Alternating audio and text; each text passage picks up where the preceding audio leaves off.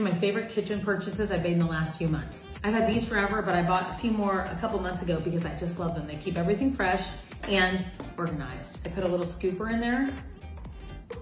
Ira makes fun of my labels, but now you know the reasons. These are pans from Caraway that I'm so excited about. I haven't had new pans in like, I think 20 plus years.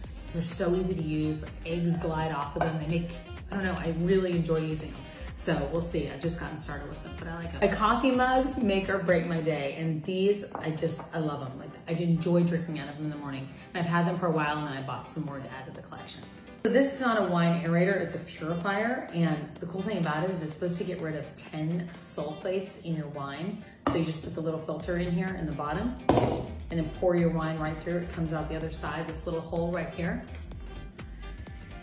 So I love this for my coffee when I want to put a little